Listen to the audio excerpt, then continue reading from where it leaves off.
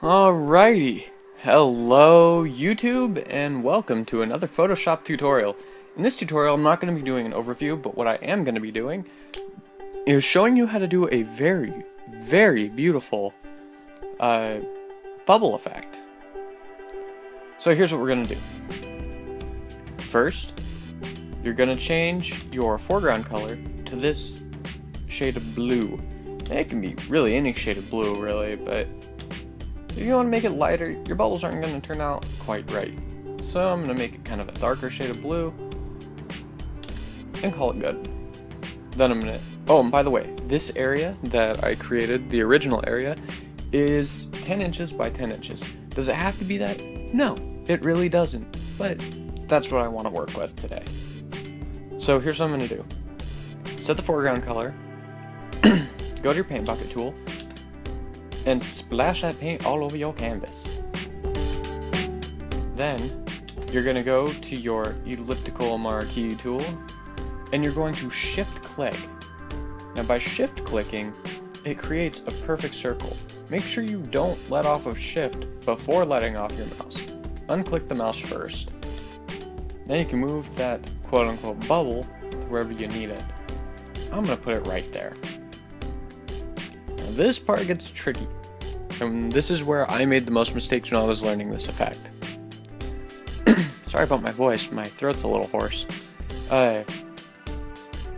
Anyways, what you can do is go to your not your elliptical marquee tool, I apologize.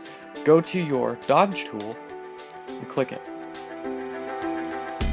I set my range to whatever color fits. It really depends on the color you use, so I'll just do some troubleshooting and figure out what works. Make sure this protect tones boxes is not clicked. If it's selected, your bubble will not turn out right and it will just look trashy. That's no good. So click that. The size, I like the size 56. I tend to use this kind of blurred out icon of it, and I don't really know how big this looks on my recording software. It tends to blow up my mouse a little bit. So if you can't see these numbers, I'm at size 56 with the exposure of 55%. I'm going to lower my exposure a little bit down to about 38, 39%. You want to be in the 40 range. You want to be somewhere close to 40. So the protect tones is unselected, and here's what I'm going to do. First, I'm going to trace the outer lines of my bubble until I get my desired edge. Now remember, bubbles may be spheres, but water bubbles are not perfect. You don't need to be too crazy about this outer edge. You can be, if you really want to be, but I'm not. Why? Because I don't care enough to be. So you have this. Then you're just gonna go to this area right here, and you are gonna click like a madman until it looks good. What you're trying to do is creating a highlight spot, a place where light could be hitting it just right. You want to try to follow the natural contours of the bubbles first. That's the most important part. Like I said, you want this to look like a bubble, not an eyeball. Oh, I didn't say that, but you want it, it's a bubble, not an eyeball. So you have that, we'll kind of bow it outwards like that, and then there we go. Then you're going to press Ctrl D, deselect it, and boom, you have this beautiful looking bubble right here. Now, why did I create such a big canvas for such a small thing? Because with this canvas, you can make various bubbles all over.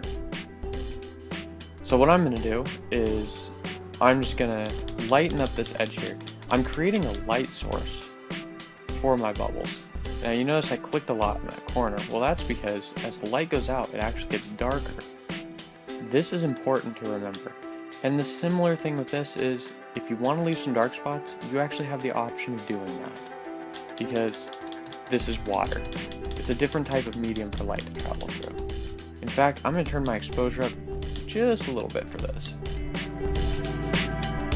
By not protecting the tones, you're able to create these kind of like hyper exposed bright spots, which adds a pretty interesting lighting effect on it. I'm going to turn my exposure back down so I can create some of the blurring of the light as it goes out.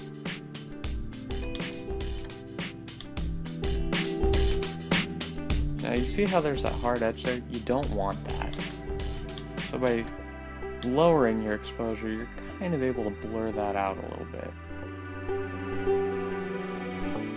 Now just remember, when you're sweeping this to lighten the exposure of the edges, you don't want something too ridiculous.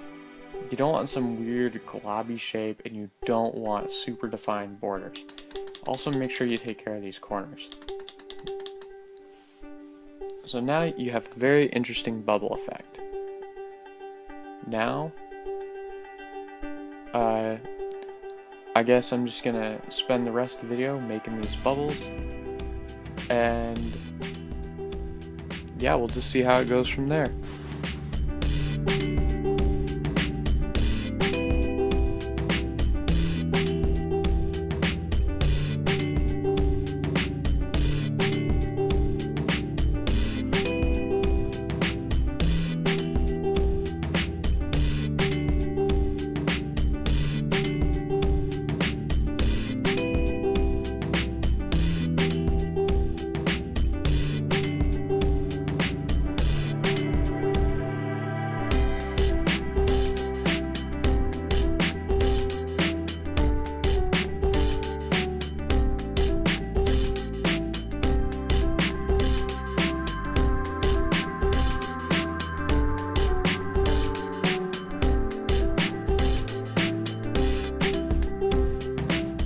And there you have it. You have some beautiful looking bubbles.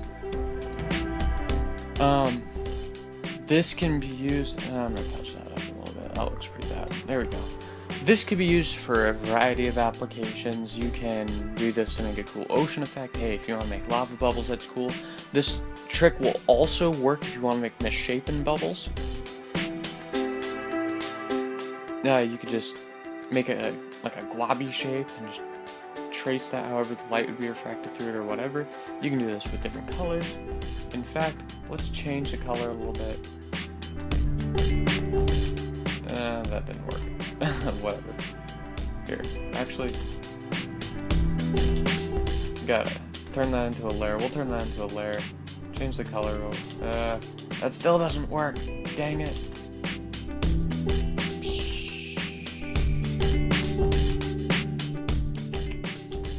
Let's change exposure. Make it like that. You can offset it. Do some gamma correction. Make it look kind of cool. Whoa, that's not what I was going for. Do that. Make it look kind of interesting. Not really my taste, but hey, whatever floats your boat, right? And there are various other things you can do. Let's just play with the hue and the saturation.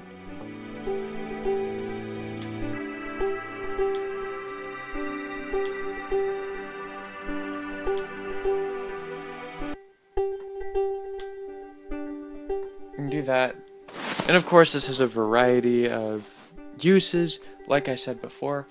Another thing this is kind of good for is it's just a fun thing to do. If you want to make a logo that has to do with bubbles, it's an easy way to do it, whatever. But that's pretty much all I got. So thanks for watching, I hope you enjoyed, and I'll be posting another tutorial video very soon. Thank you.